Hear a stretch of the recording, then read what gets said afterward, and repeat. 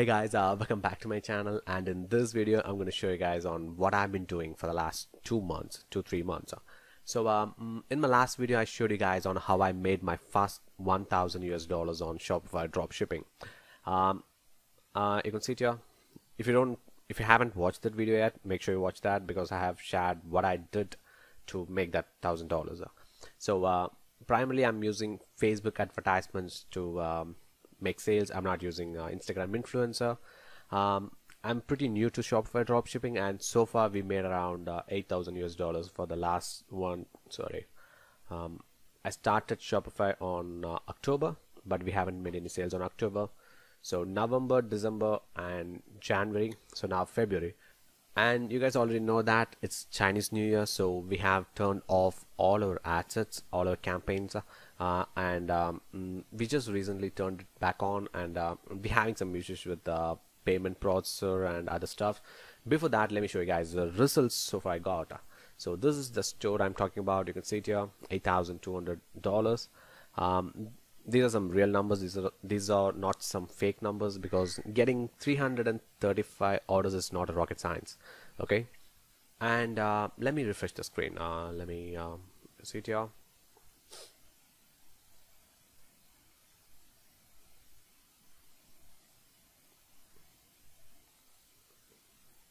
You can see here the numbers are same, $8,203.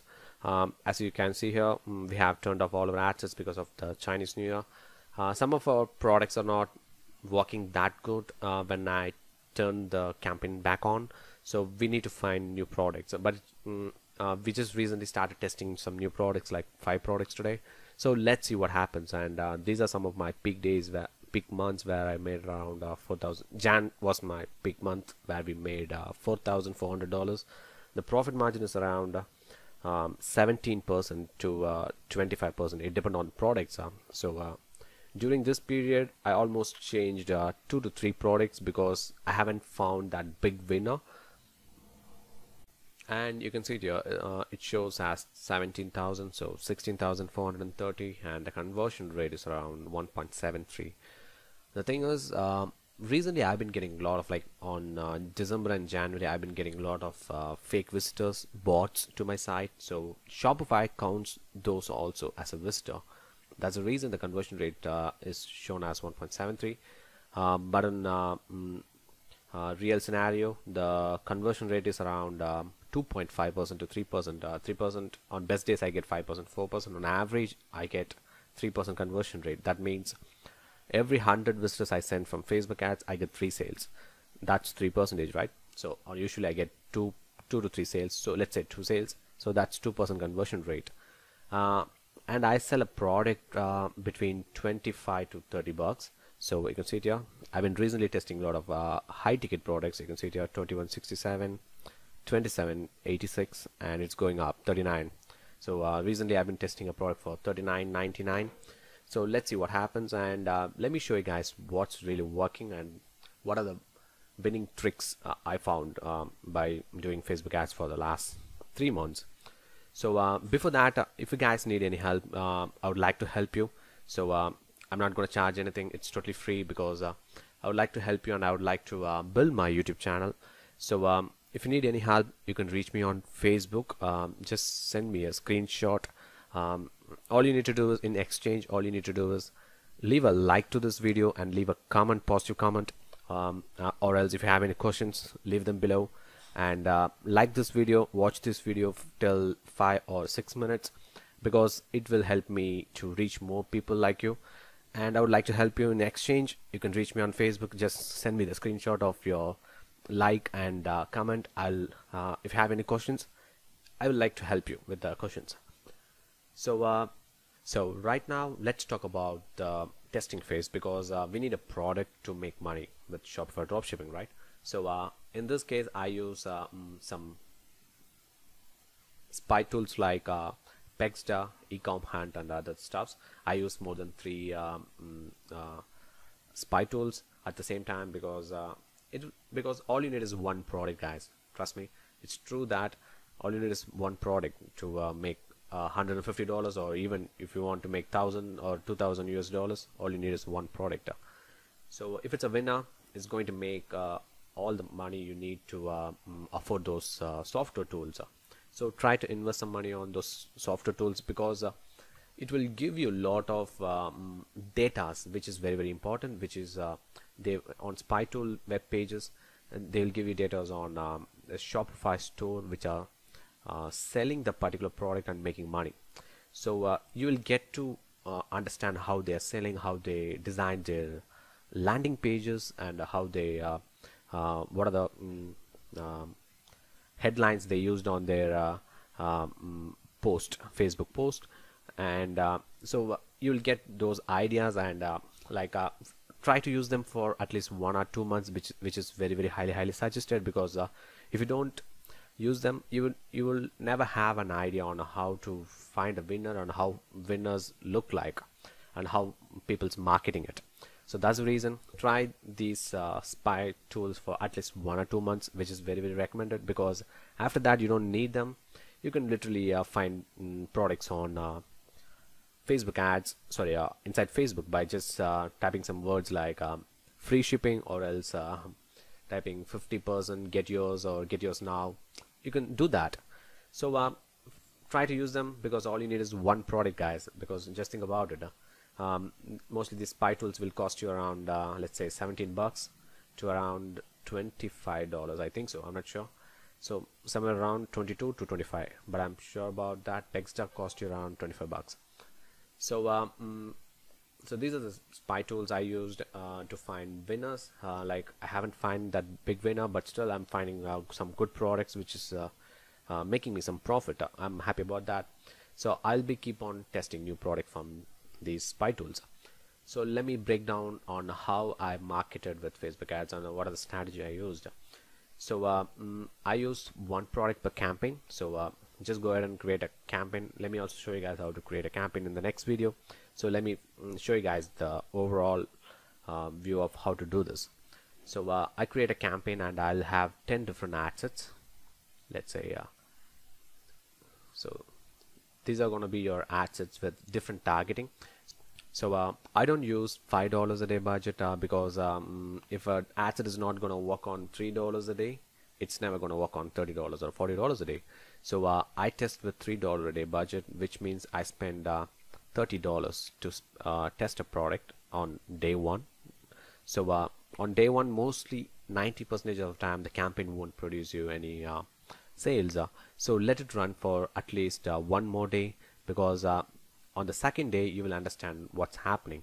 So if ad set doesn't have any click through, like any link clicks, like 0 link clicks after spending $3 or $4, just turn those ad set off, because they won't perform well. So let's say on day one I have 10 ad sets with $3 ads budget. So the first day I spent $30, and all I need is one sale to make the money back, because mostly I'll be selling a product for around like 1 or 2 sales to make the money back. With profit margins are $15, you need 2 sales to break even. If it's a $10 profit margin product, then you need 3 sales.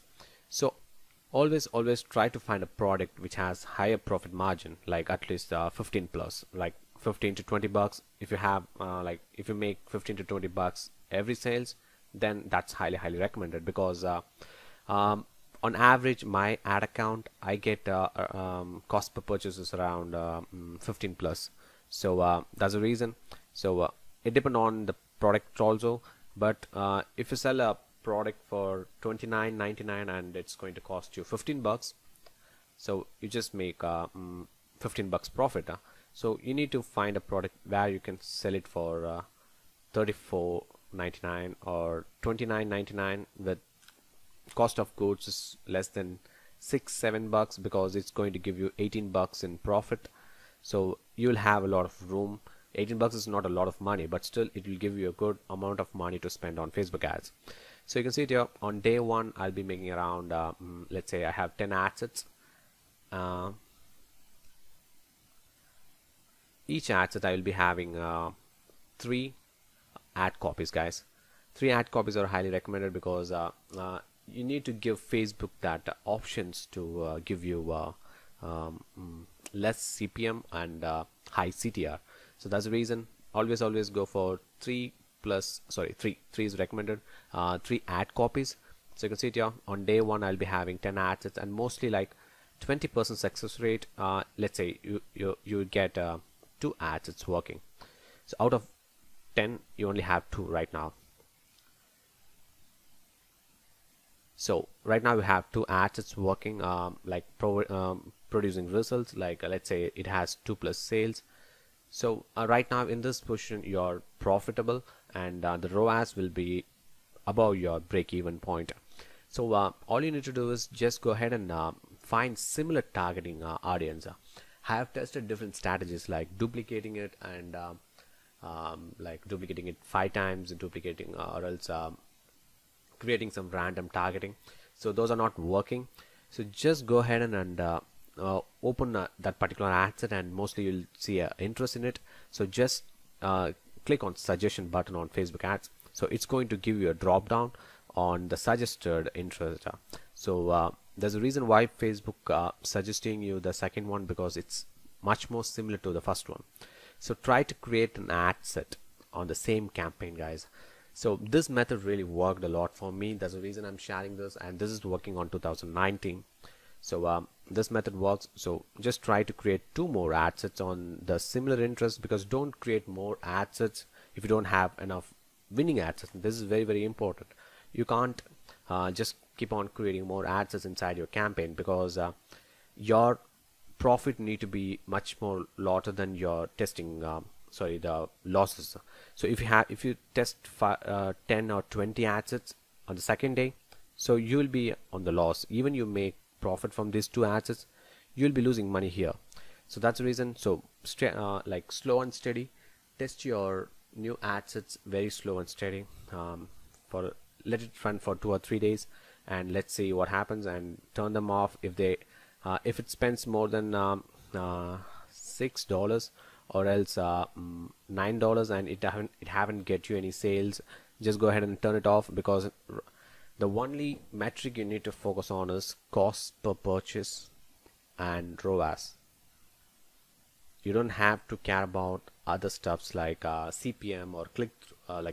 You have to see them. If it's not making any sales, if it's making you sales, then consider these 2 metrics: cost per purchase and ROAS. These are the most important metric, guys. Trust me, when I started I have struggled a lot, but I have some experience with Facebook ads, because I use Facebook ads to run my other businesses like Adsense business. I still do that. So for this year, we made around, for the last 6 months, we made around $25,000 plus with our Adsense business. I'll make a video on that. And so keep on adding new ad sets with a similar interest. So the next thing is you need to do micro testing, which is, so if you keep on adding similar interest and at some point of time it won't be working, because let's say you created your 10th ad set in this particular way, and you find your similar interest by this way, and mostly it won't start working. So you need to test other things like breaking down ad sets is one of the easiest way to get cheaper conversions. So breaking down, on Facebook you will see an option called breaking down button on the right side corner. Just click that, and you can break down ad sets by age, gender, and country. Mostly I'll be targeting 4 tier 1 countries like United States, Canada, Australia, New Zealand, and United Kingdom. So these are the 5 countries I target with my ad sets. I don't do worldwide targeting, because I have tried that and it's not working for me. So now when you have a winning ad set, break down by age, gender, and country, and other stuffs like placements. You can also do placements. So let's say Australia is working for you. So all you need to do is, next time you do a similar interest, only target Australia. Try that way. So you'll be having a lot of options to create ad sets on daily basis, but don't create more ad sets compared to how many winning you have. Let's say you have 10 winning ad sets on your campaign. Don't create more than 6 testing ad sets, because it's going to eat your profits you made on that day. That's the reason. So just do this rinse and repeat and try to maintain the campaign level ROAS, because when you're just getting started, you try to maintain AdSense level ROAS. Because when I started, I was focusing on maintaining the ROAS on the AdSense level, which is the very biggest mistake I done. So you try to maintain your ROAS on your campaign level. You should never, like, every time you test, go back to your campaign and see the ROAS for the last whatever the day you tested. Because if it started going down, then you should reduce the number of testing you do with the campaigns, because you can't keep on launching new ads if your campaign the entire ROAS is going down.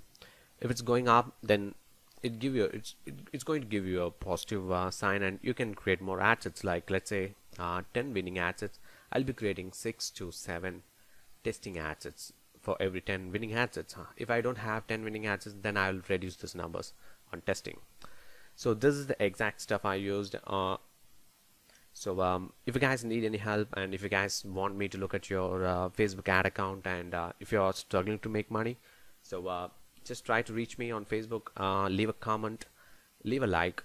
In the next video, I'll be more elaborate on how I'm doing this. I'll show you guys some examples, real examples, and let me also show you guys on how to find some good products to make sales. And if you want me to help you guys, just reach me on Facebook, and all you need to do is just leave a like and leave a positive comment. If you have any questions, leave them in the comment below. I'll be answering them, and just send me a screenshot to my Facebook Messenger. Let's have a conversation. If you have any questions, I can answer them. If you want me to look at your Facebook ad account, I can do that. So pretty much that's all, guys, and in the next video I'll be providing you more information regarding Shopify with my and other businesses like Adsense, affiliate marketing. So see you guys in the next video.